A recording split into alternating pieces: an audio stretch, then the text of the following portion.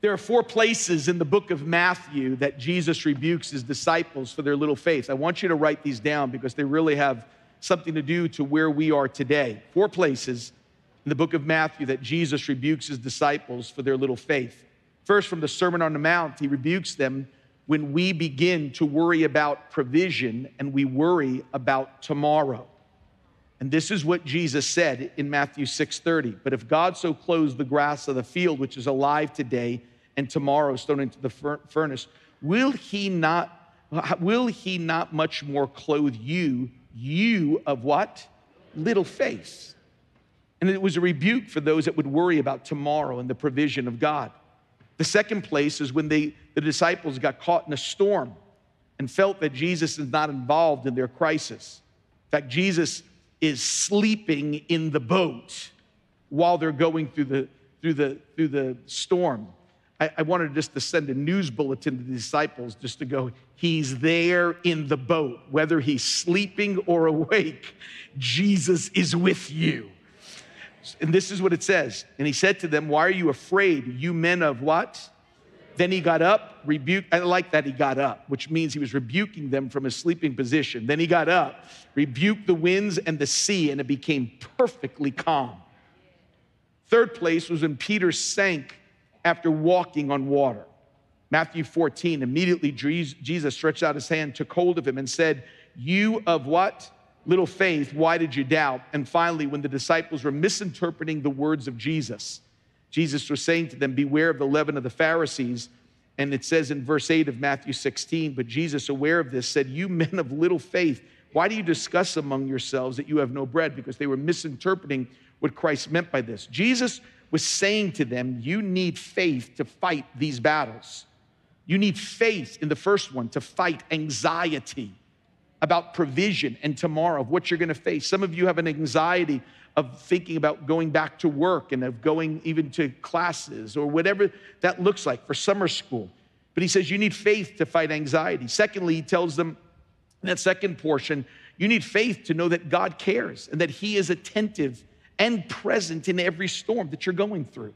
Faith to believe that God does care and that he is present.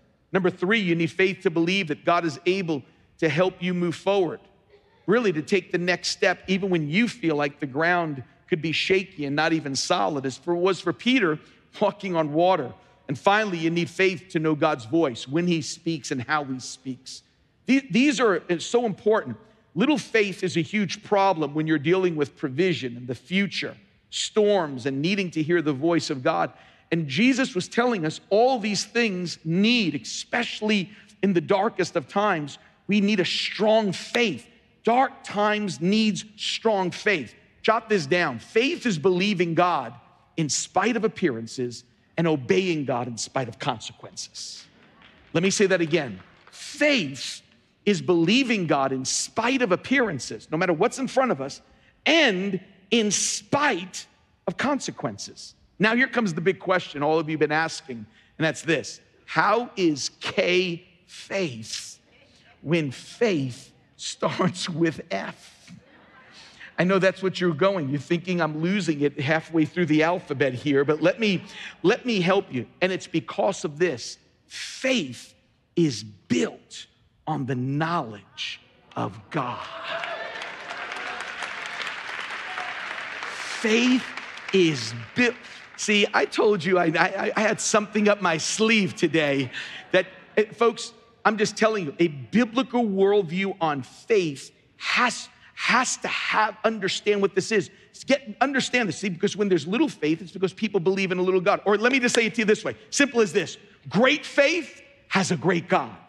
Little faith has a little God. And that's why it's all centered and founded in the knowledge of God, which I'll give you this verse that I was blindsided with. Because I had a number of things I was going to do, and I know everybody's been going. Is it the kingdom of God? Is it kindness and the fruit of the Spirit? I even thought about doing it on kids, but I'll wait for why for youth and speak to the next generation. But then I ran into this passage in 2 Peter that challenged me. Remember that when you're reading the book of Peter, Peter is writing to Christians living in difficult times, dark times. They're being killed and hunted for their faith. And this is his last verse after 2 epistles, after 2 letters he writes. For those that may be new in the faith, when you say epistle, that doesn't mean the wife of an apostle. Epistle means letter. Some of you going like, hey, you have Mrs. Epistle and Mr. Apostle. That's not what it means. This is the last verse in his last book, even before Peter was going to become a martyr. And it really is in a prayer, just as Ricardo was leading us in that final song called The Blessing, which was a prayer. As you were singing the ending of it, amen, that's how this verse ends. And here's where I got blindsided by Kay as I was getting ready, kingdom of God and all these things, and then following fast on the heels of grace is this verse. This is what he says. He goes in 2 Peter 3:18, but grow in the grace, and here it comes, and the knowledge of our Lord Jesus Christ. It's a challenge for us on the heels of grace to grow in the knowledge, because that has the foundation of faith to it. I'll get there in a second. To him be the glory both now and to the day of eternity. Amen. See, growing in the knowledge of God that Peter was challenging with means I don't know enough about God that I need to grow in that. When I become a Christian, I know enough for salvation, but knowing enough is growing in that. So I love what one of the guest speakers we had here at Times Square Church some years ago, Johnny Erickson Tada, said it like this: one of the most wonderful things about knowing God is that there's always so much more to know, so much more to discover. And just when we least expect it, she says, he intrudes into our neat and tidy notions about who he is and how he works. Here's what I want you to get down. Every battle you face is a test of faith. And every test of faith is a challenge to show, or it's really for you to know how big your God is. Let me say that again. Every battle is a test of faith, and every test of faith is a challenge to how big God is. See, that's why the knowledge of God, that 2 Peter 3:18, that Peter was asking us on the heels of grace to grow in, the knowledge of God is the key ingredient of faith. Now, I want to say something that that I think is going to be, I don't know how, I'll just say it. Here we go. This is what, there is battles that are going on when I think of Stan and Natasha that lead our 212 and the next gen from high school to college, junior high. And there's this big thing that's happening with the next generation. And they call it, let me just give you the big word, they call it deconstructing your faith. And what they're doing is you're having young people that are beginning to throw God out and deconstructing and rebuilding something on a faulty foundation. And I want to say this. I think we have so many of the younger generation losing the battle for their soul because we have built, here it comes. So just strap in and email me later. Here it comes. Because we have built a church today asking people to discover who they are instead of who God is. And so we have all these messages on you. Folks, you knowing you isn't gonna get you through any battle. You knowing who God is what begins to take. And folks, I'm here to tell you this. Okay, let me just get in more trouble. Here it is. I just got back, so I still don't care. So here we go. It wasn't an issue. Church isn't so we can be somebody. We were meant to know somebody. We were meant to know God, is what it is. That's the business of why we meet for church, not you, but for Him. And so we have lost it. And you know why people are deconstructing their faith? Because we're missing who He is. Do you understand? We are trying to discover how strong we are, and we forget our strength is finite. I want to know an infinite God. I want to know how great God is. See, it's by knowing God is how you fight a good fight. When there is a knowledge of who you can find, it's not you knowing, I got to know my gifts and I got to take that gift test and I've got to go through and find out what my Enneagram is. And am I shade pink, or am I a number 10, or am I don't care. I want to know God is great. I want to know God is awesome. So while you're discovering you, I want to grow in the knowledge of who God is. I want to know. And folks, listen, I'm still surprised every week that we even have people showing up here. We're only at a K, and we still have like 16 more letters to go. But just stay with me. I'll empty the church out soon enough. Because when we come together, church, prayer, Bible reading, and fellowship is boot camp for the battle. That's what it is. We have to equip you to walk in dark times. And folks, let me just say, battles are coming. And for you, they're already here. I remember a young man that came to the Lord in one of our last churches that Cindy and I were at. Charismatic personality. Everybody loved Donnie. He was so lovable and so charismatic, but so immature. He came to me and said, Pastor Tim, I've been praying and the Lord has spoken to me. I said, okay, tell me, Donnie, what is it? He said, the Lord has finally told me, he's been saved like for 6 months. He said, I'm done with battles.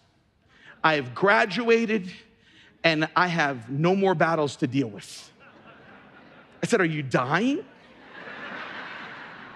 Because that only happens when you're dead. I said, if you're alive, I wanted to go, oh, my charismatic friend. You're about to get a battle just because you said there's no more battles. See, when your faith is being tested, then your knowledge of God is being challenged. That's what it does. Let me look at these battle verses and you tell me the common word, the common theme of the fight. Here it comes. Listen to it. First Peter reminds us and he says this, you are extremely happy about these things, even though you have to suffer different kinds of trouble for a little while now. And then Peter says this, the purpose of these troubles is to what? Test your faith. As fire tests how genuine gold is.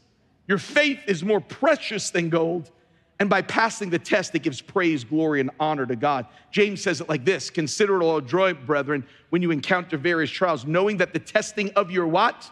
Faith will produce endurance. Paul tells Timothy about this kind of battle, and he says in 1 Timothy 6:12, fight the good fight of. And finally, think of what Jesus said to Peter as he was about to enter into one of the darkest moments of his life and says, Peter, I've prayed for you. He says, Simon, Simon, Satan has demanded permission to sift you like wheat, but I have prayed for you that your what? Faith may not fail. And when once you have turned again, strengthen your brother. Here it is. Get this down. Every battle is a faith fight. And every fight comes to twist, distort, disrupt, and misrepresent who God is. I want to say that again. Every battle that you're going through is a faith fight. And if the foundation of faith is the knowledge of God, then the goal of the demonic fight is to misconstrue, skew, disrupt who God is. C.S. Lewis was fighting that kind of fight and the twisting of God. His wife was dying of cancer before his eyes, Joy Davidman. He married her. She had a couple of children. She was a widow. And shortly into this storybook marriage, Joy is diagnosed with cancer. And in C.S. Lewis's book, A Grief Observed, it has to be one of the most raw pieces of literature I've ever read, because it wasn't meant to be published. It was his journal of what he was going through as he's watching. C.S. Lewis, this man of faith, this man who comes to faith and whose writings have touched so many. But this is where the faith fight comes. Remember, every battle is a faith fight. And what's the fight? It comes to twist, disrupt, and construe, and misrepresent who God is. Listen to these words from his journal. I want you to see this. You're going to want to take a picture of this because it's so important. Listen what he says. This is how he writes in his journal when he's at his darkest time in his faith fight, when Satan is trying to misconstrue who God is. This is what he wrote. Not that I'm in danger of ceasing to believe in God. The real danger is of coming to believe such dreadful things about him. The conclusion I dread is not, so there's no God after all, but this is the conclusion I dread, so this is what God's really like. Do you see how raw that is? That was the faith fight. He's fighting this moment as he's looking at his wife struggling with cancer. The enemy is trying to misconstrue and play with that faith fight. This is the way God is. This is who he is. And that's why the knowledge of God is the foundation of this kind of our faith. When God gets blurry, the battle can easily be lost when we lose who God is. Folks, that's why, let me say it like this, get this. Don't try to get more faith, simply pursue to know God more. Faith automatically comes. Let me say that again. Don't just pursue faith, pursue the knowledge of God. Pursue to know God more. Know his character, his faithfulness, know his strength, know his loving kindness, know his justice, know his holiness. As you know God more, faith arises in us. Where do we get the knowledge of God? We get that from the Word of God. As we open up this Word, every single time we come here, we better be in this Word because this is where the knowledge of God comes. Last Sunday, I wasn't here because I kept a promise I made to someone over 3 years ago. And it was a promise, and I'm so thankful. Our General Overseer, Pastor Carter, was here. Thank God. I'm so appreciative every time he stands in this pulpit. It was a promise to speak at an event in France.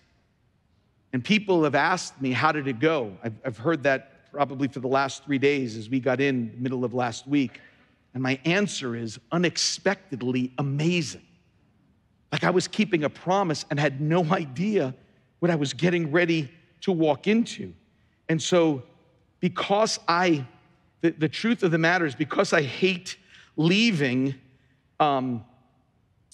TSC on Sunday, there is not a place I would rather be at than right here every single, I'm just telling you, there's not a place I'd rather be.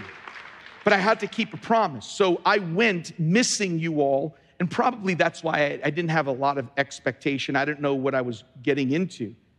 But folks, I'm telling you, when I walked into this place, there was 2,500 young people there, from high school to college, packed this place out. And I have to tell you, I don't think both in America and in Europe, I've ever seen such hunger amongst the next generation. I'm gonna tell you, I looked at Jennifer, wave your hand in the choir, I can't barely, Jennifer's from Paris. And I looked at Jennifer and I just simply said this, I just said, I have hope for France. I said, when I saw your next generation and I saw these young people crying out to God, folks, on Saturday night, this is what they asked me, they said, would you do these ABCs that you do in New York? Do the ABC thing. Folks, I did it just like you did. We have a whole video of them doing the prayer in French. I sent it to some of our elders. We watched 600 young people respond to be born again. 600 young people. Then they prayed for the baptism of the Holy Spirit till some 2 a.m. on Sunday night.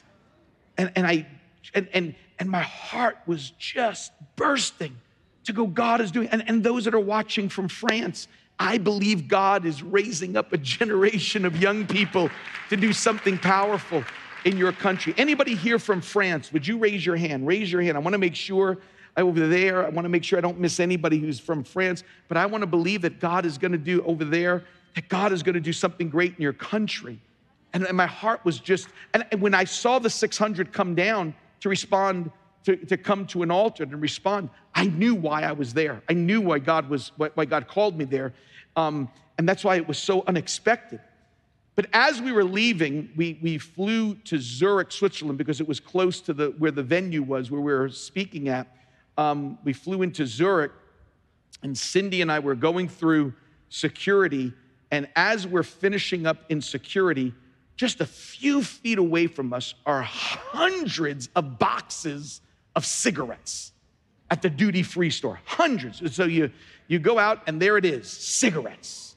Right before the Swiss chocolates and perfumes are massive amounts of cartons of cigarettes. And Cindy looked at me, she goes, that's amazing. As big as the brand were these giant letters, smoking kills. It was huge. It was like, and I'm going, well, that should fix it. Kills. That didn't fix anything. People just buying cigarettes. I mean, there it is. And they're buying duty-free cartons of cigarettes with the big thing, swiping carts, and there's the giant sign, smoking kill. It wasn't like this little asterisk and you needed a magnifying glass. Folks, I'm telling you, I think it was bigger than Marlboro. It was smoking kills. And it didn't, and yet people didn't care, didn't read it, and still run the risk of dying of cancer, regardless of what was written there. And I have to tell you, all I thought about was this. I thought about this word. If you don't read this, I'm telling you, it will kill your faith. I'm telling you, if you think Sunday and sometime on Tuesday is gonna help you walk through dark time, you've got to know who God is. You've got to get a refreshing course of the knowledge of God. And because when this isn't part of your curriculum and your everyday, I'm telling you, there's 1,000 things trying to fill your mind and misconstrue who God is. But I'm here to tell you, there's one place that if we don't get here, this will kill us if we don't open this book. Every pulpit, I don't care if you're a leader around the country, around the world, and this is what we preach. This is what we say. This is the spot that we have to stay grounded in. That's where it all happens. D.L. Moody said, I closed my Bible and prayed for faith, but now I open my Bible and began to study, and faith began growing inside. Don't pray for faith, you grow in faith.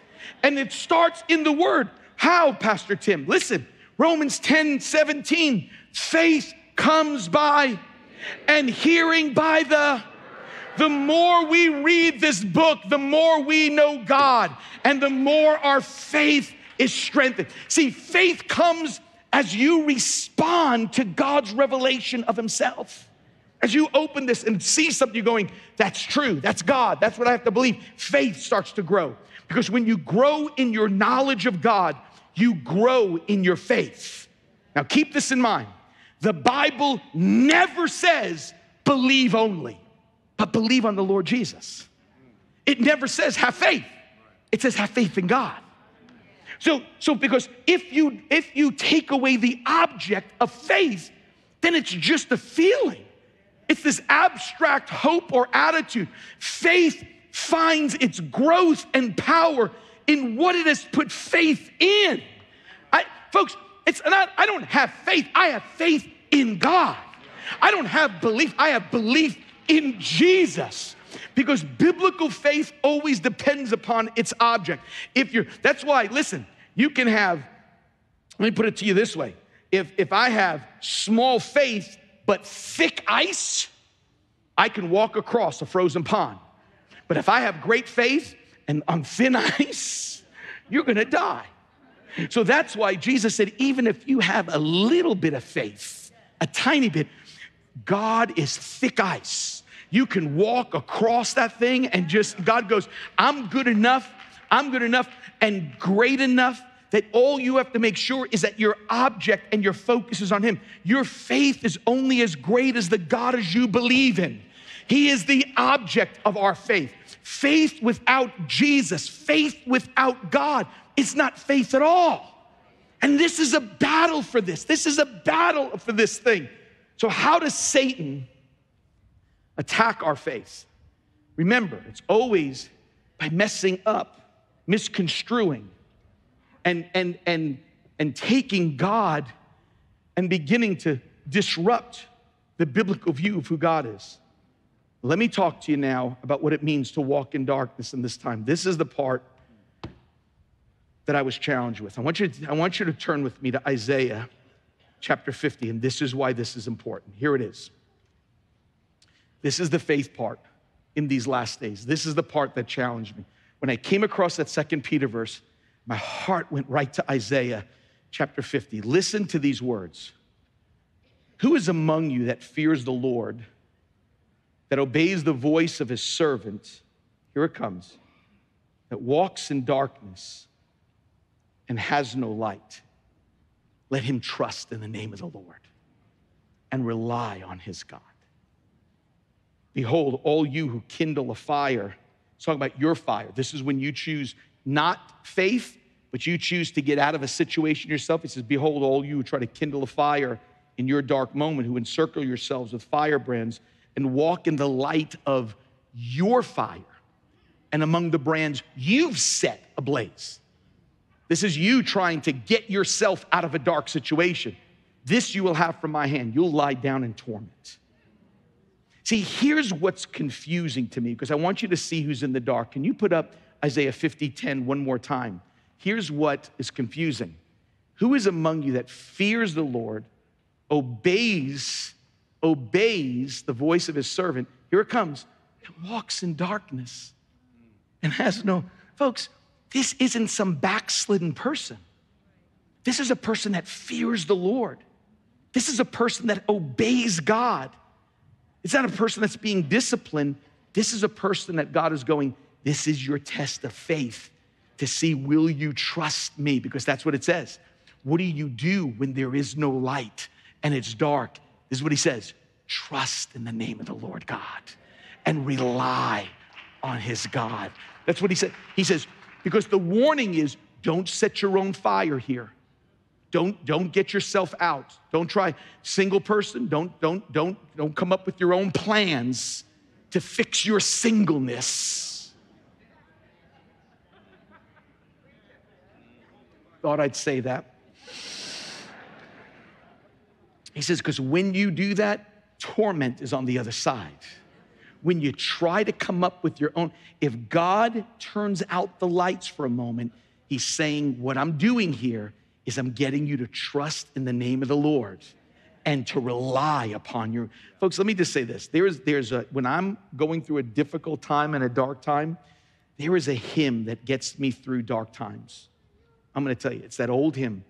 My hope is built on nothing less than Jesus. But you know, how many know that song? And there's times that when I'm walking through dark, I'll just go, my hope is built on nothing less than Jesus' blood and righteousness. I dare not trust the sweetest frame, but wholly lean on. Come on, sing the chorus and lift your hands. On Christ the solid rock I stand, all other ground is sinking sand. All okay, but where I really sing, where I get loud, is on this part. When darkness seems to hide his face, I rest. That's on in every high. In every high. Oh, come on, sing this part loud. On Christ the solid rock. Come on.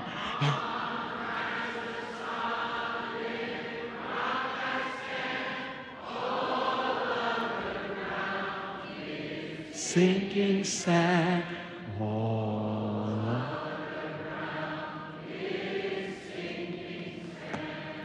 Hallelujah. When darkness seems to to hide his face. That's the misconstruing part. That's the battle of, because that's what darkness does. When God puts you in that dark place, it's a test, it's a fight of faith. It's a faith fight. And what's the fight? Is that I don't see who you are. So I'm called to trust and rely on what I've learned in boot camp every single time. Not what I've learned about me, but what I've learned about you. Because you, listen to me, everybody that wants to know everything about yourself, let me help you. Here it is. You can't get you through anybody. Okay, some of you I know are offended, so let me say it again the same way. You can't get you through anybody, but I know somebody that can get me through every single battle that I go through. Because when darkness seems to hide his face, I rest on his unchanging grace. Through every high and stormy gale, hallelujah, my anchor holds within the veil. What do you do when the lights go out?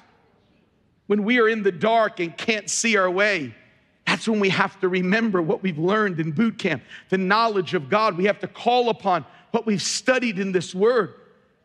My mind went back to the most decorated Olympic athlete, Michael Phelps, the swimmer. 28 medals, and 23 of them are gold. But my favorite gold medal story is what happened in Beijing. Now, his coach, Bob Bowman, gave Phelps such a knowledge of the pool, his strokes, and just everything before he gets into the big competitions. They said Bowman at University of Michigan at times would sabotage his practices.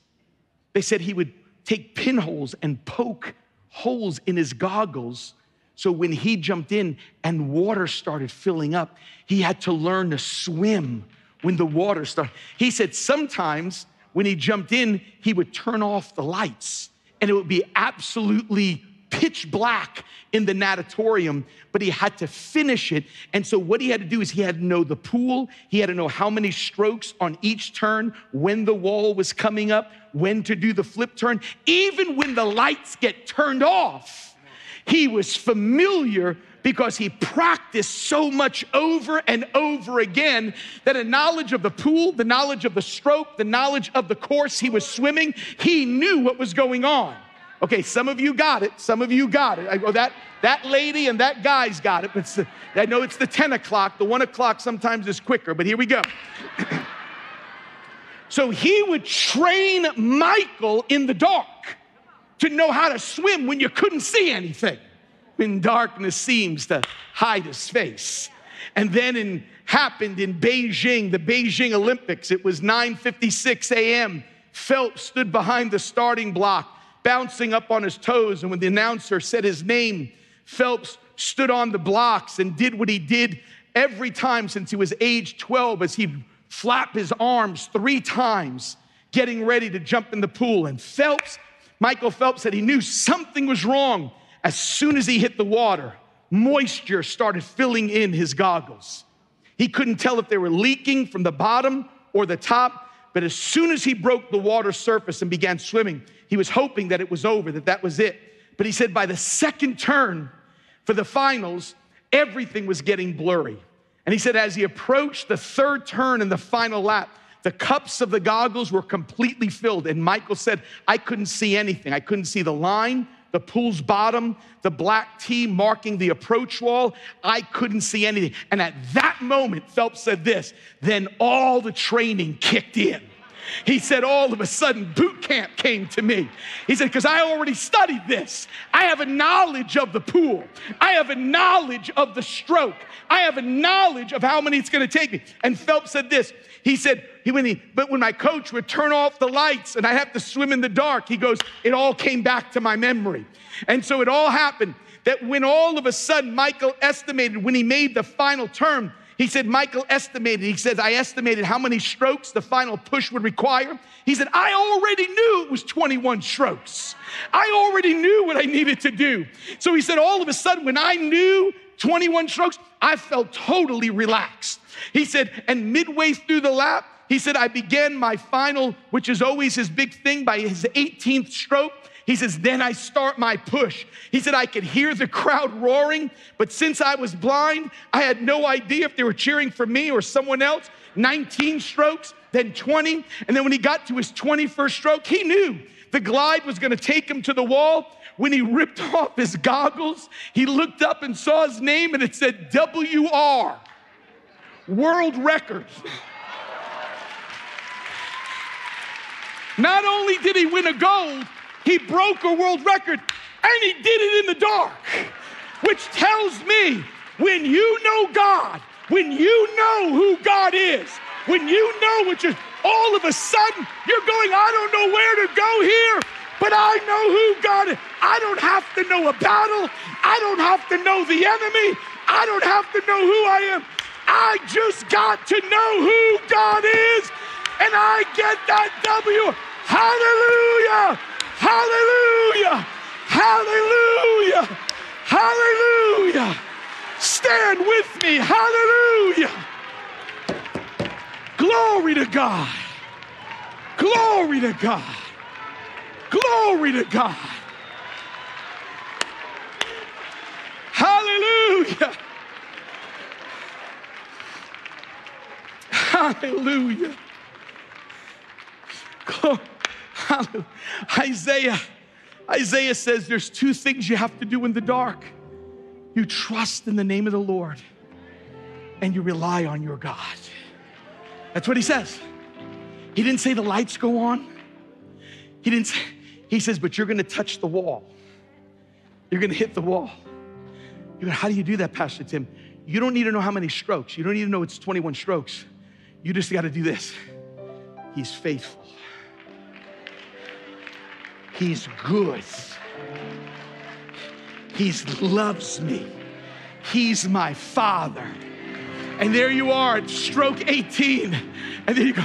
And you're sitting there going, he's mighty. He's omniscient. And then the push, here it comes. He's omnipresent. And all of a sudden, you get right there and you're going, he's there. He's there. He's there for me. He's there. Let me tell you something. To trust in the name of the Lord means to trust in his character.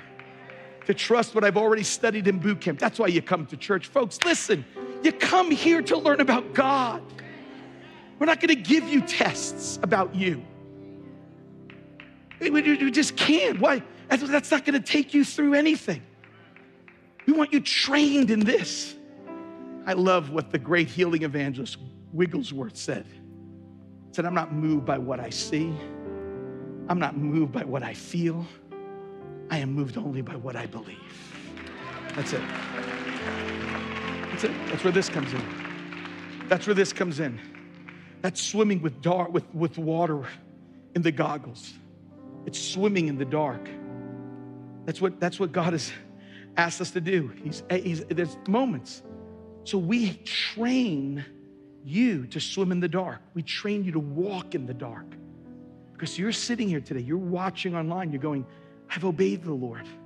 I fear the Lord. But why are the lights turned out? Why are the lights turned out? Why did the lights go out on me? I feel like I've done everything right.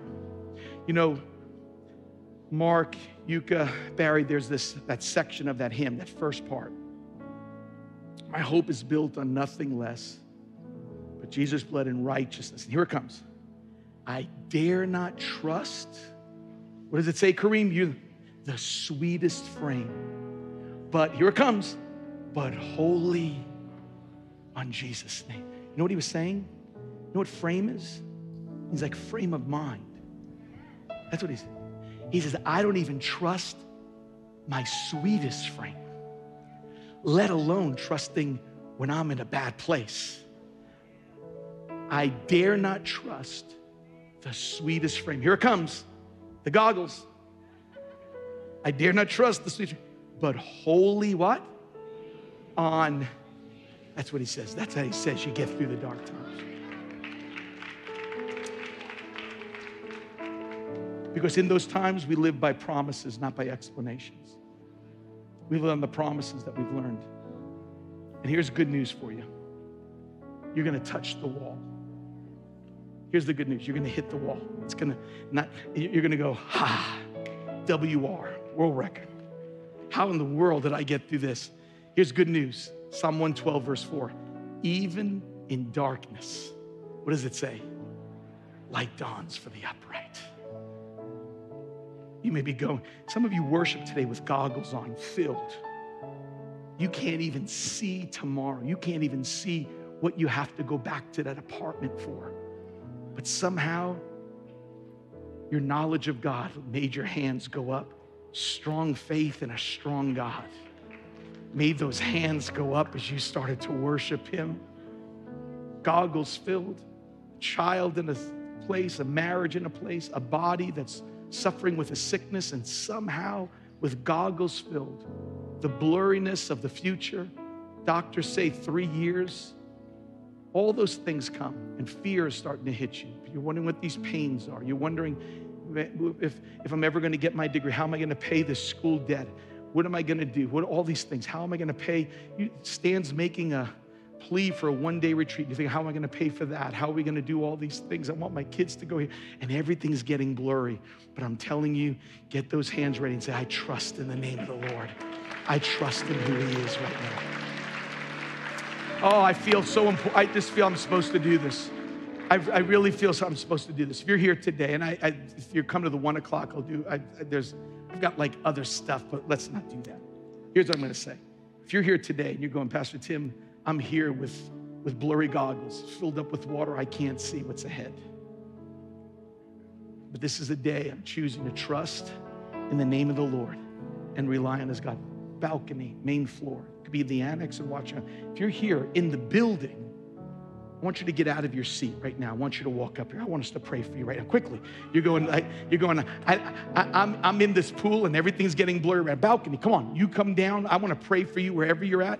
I want you to make your way down. I want us to get ready to pray for you right now. I just feel strongly that we need to pray for those that just seems like everything has just gotten blurry. You can't even see tomorrow. And what God is going to do, I believe this is going to be a day where he is going to begin to encourage and bring balconies. You find the exits, you come down. Our ushers will lead you here. Annex, you stay right up there. Our teams will pray for you that are watching in our next building. Those that are online, you stay right there. You have workers online that will even pray with you. Just say, just go ahead. Those that are watching online, just put in the chat. Just say, I'm coming to the altar online, and they'll pray for you right now. They'll pray for you right now. Just say, I'm coming to the altar from France, from Thailand, from Russia, from China. I'm coming to the altar from Guyana and from South Africa. And we're going to wait because those in the balcony are making your way down. I want you just to lift your hands. I want you just to lift your hands right now all over this place. Trust in the name of the Lord. Trust in the name of the Lord and rely upon your God. Trust in the name of the Lord and rely upon your God.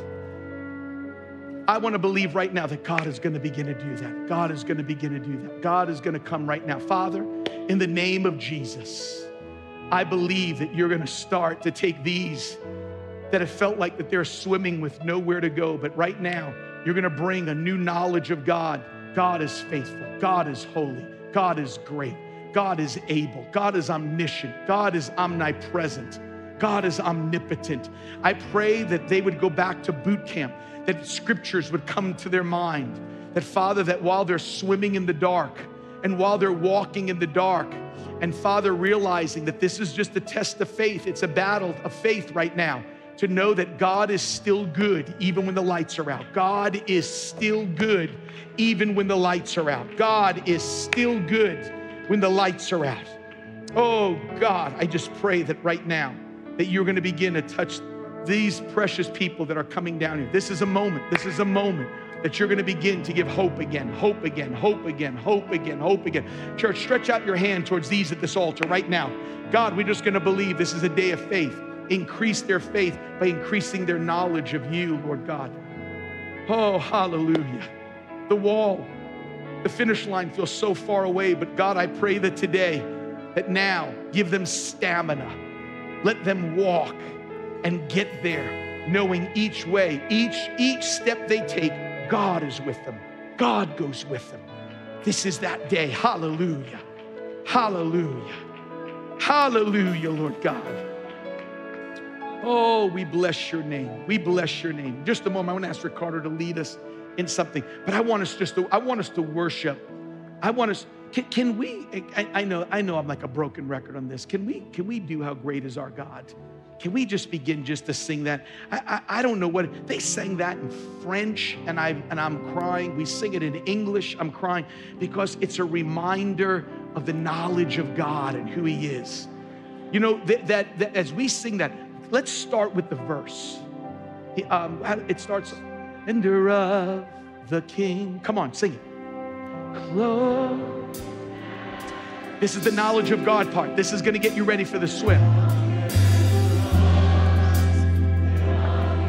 Listen to the second part. Listen, sing it now. He wraps Himself. Hallelujah. Darkness tries to hide. This is how big God is and trembles. Hallelujah. Come on, lift those hands and voices.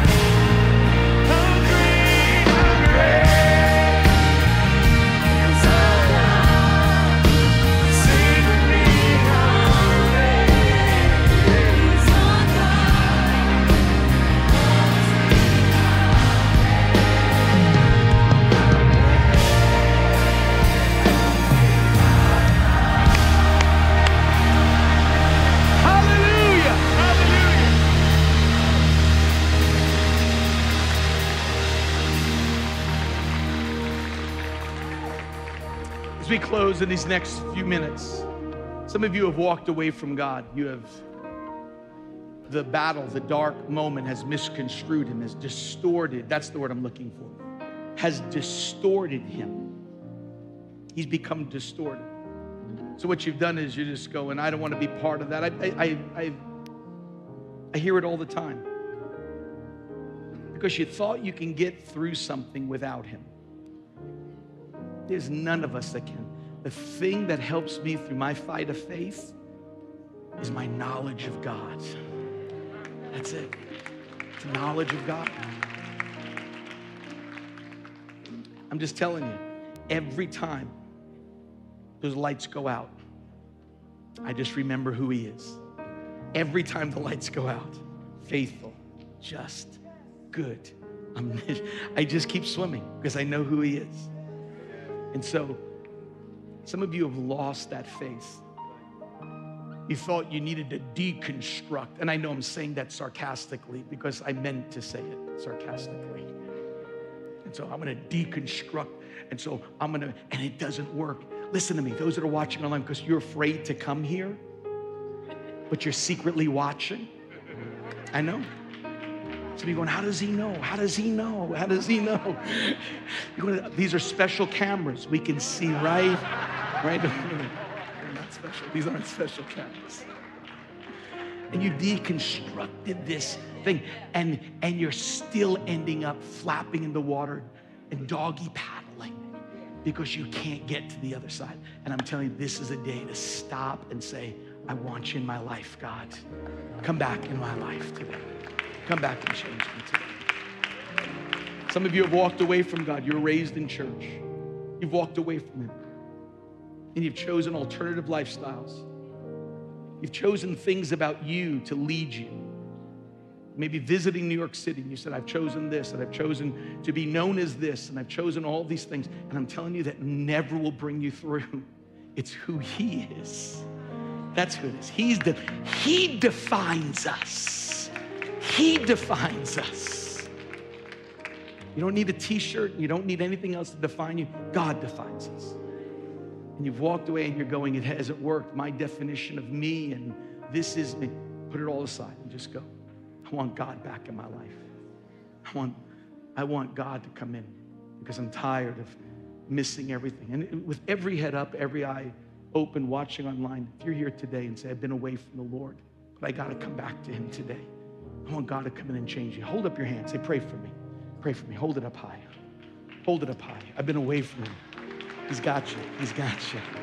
Oh, keep your hands up. You've walked away. You've walked away. Keep them up high. Balcony, all over the balcony. Look at all these. Got you in the back. All of these hands. All of these hands. Come on. I want you to pray. Listen, I want you to pray. I want this to be a prayer of renewal. I know we sometimes always pray the ABC. I'll save that for the next service. But right now, come on. Just say these words. Just say, Jesus, I'm coming home. I thought I can do it myself. I thought I can come up with my own way. But I realized today, this has been a fight of faith. And you became distorted in my mind. The enemy has succeeded in making you small. But today I realized God is great. God is strong. And God is for me. I come home today like a prodigal. I feel your open arms. And today is the day of salvation. Today is a day of renewal. And thank you, Jesus. You've never left me. In Jesus' name. And everybody said amen and amen. Come on, put your hand.